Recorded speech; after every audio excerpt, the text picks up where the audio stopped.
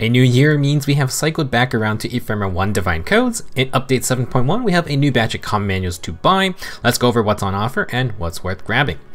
For the 5-star manuals, they cost 200 Ephemera 1 each. We start with Plegian Tharja. She's an instant pickup for basically everyone because Tharja comes with Sparrow 3 and Speed and Res Rein 3. Sparrow 3 has been power crept for quite a while now, although for range units, it was still the most consistent attack and speed booster for player phase. Well, with the recent banner, they introduced Remote Sparrow, which grants +1 more attack, and you get 30% damage reduction. I don't really think any unit wouldn't want that. Still, Sparrow 3 is still good, and it only takes 1 inheritance slot since you can get Sparrow 2 from Luthier and various Heroic Grow units. If you have a flying offensive mage or dragon, then this is worth doing because then it lets you pick up Speed and Res Rein 3 at the same time. -4 Speed and Res Devils, and it can set you up to get to the Hold variant upgrade if you want. Tharja is amazing if you have a flying magical damage dealer and you want to initiate with them. Now, for her weapon, Tharja has the Plegian Torch Plus. If you are solo, inflict -5 attack and res on the foe, and double any attack and res debuffs in combat. The Plegian/Vulture weapons have been appearing on free-to-play friendly units, but not the Plegian Torch/Green Vulture Tome. Both are only on 5-star units. If you really want them, then Tharja is going to be it. You can get it with Sparrow 3 at the same time. Even if you don't have a major flyer, Sparrow 3 by itself is definitely worth taking. You can use it on pretty much any unit. Next 5-star manual is near Selkie. Interesting set of skills, maybe not for everyone. That's an odd thing to say when Selkie has a distant counter skill, except she has distant ward. You get +5 attack and res and distant counter, but only against magical damage dealing foes. That means dragons, mages, and healers. This isn't a bad skill because DC is always fun, but generally most units rather just want to counter daggers and archers too. This is why most people replace Distant Ward on Brave Edelgard because she's totally fine fighting anyone. Distant Ward is further pushed aside because of the newer DC variants like Distant Stance that gives you +5 res and full distant counter capabilities. One good thing with Distant Ward is that it does not require base DC to inherit. That means you can pick it up with Sabotage Speed 3 or Odd Res Wave 3. Not exactly the two most enticing skills. Sabotage Speed was rare, but we also recently had Ewan as an Ephemera with it, and it's on Nina in the demo pool now. Maybe you can give it to Kadan Soren if you want a Sabotage debuff. As for Odd Res Wave, their day in the spotlight has come and gone. We have better and more consistent buffing C skills that are available. Perhaps they could get tier 4 upgrades, but we'll see. Pick up Selkie if you want Distant Ward. It's still a fun partial DC skill. Moving on to the 4-star common manuals, we have our returning Tempest Trials unit, Summer Seth. Seth has some very valuable skills, so 100 Ephemera is a steal. At 4 stars, Seth has Rally Up Speed. It's not the plus version, but we do not see Rally Up variants really at all. The base version is still interesting since you can buff multiple allies with +4 speed. The other skill Seth has is Defense Tactic 3, not super rare. It's on Mustafa and other Heroic Grow units. At 5 stars, Seth has Speed and Defense Catch 3. Pretty decent A skill since it does not have positioning requirements. It's not the most common stat variant and there is only one tier 4 holder, but a catch 3 is still valuable.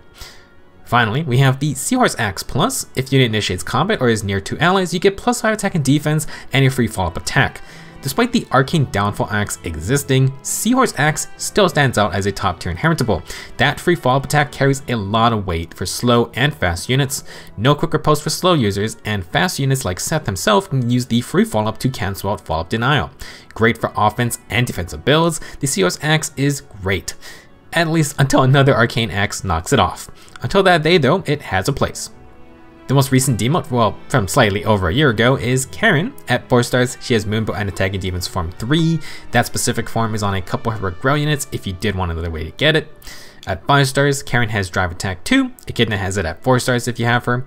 For her weapon, the Allied Lance Plus grants +4 attack and defense to allies within 2 spaces, and it grants the same stat boost to the user if they're near allies as well. Basically, it's just Joint Drive Attack and Joint Drive Defense combined. Mostly a support-based lance if you want to buff nearby units. Moving on, we have Merlinus, our convoy meme unit. Skill-wise, he's alright though, cause you still got the ever-potent reposition, which you can never have enough of. At 4 stars, Merlinus also has Wings of Mercy 3 for those that don't have many canes. At 5 stars, you can get Distant Guard 3, but a couple Heroic Grow units have it at 4-star rarity. As for his weapon, Merlinus has the old Smoke Dagger Plus, which inflicts -6 to all stats on the foe and nearby foes after combat. However, it does nothing in combat. Next up, Python.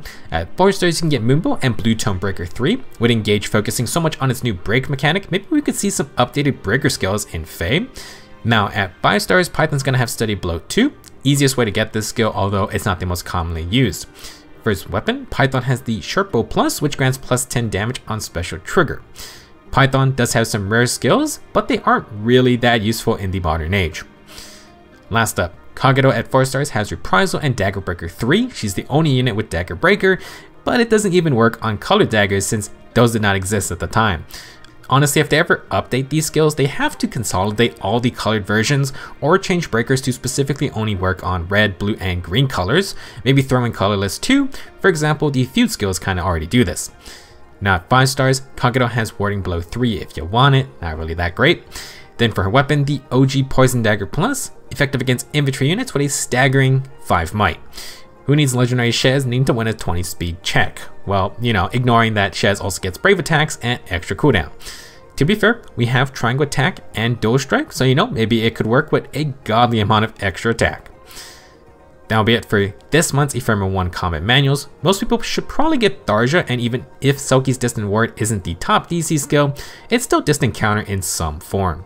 Summer Seth is also quite valuable in terms of fodder. You never know when those skills will become more available. Once I get the Ephemera, I will plus 10 my own Summer Seth though. We got a busy month with Engage coming out, but don't forget to participate in Fae events, grab those Ephemera and combat manuals. Thank you for watching, and next video I'll be rounding up the news from the past week for Fire Emblem Engage. See you then.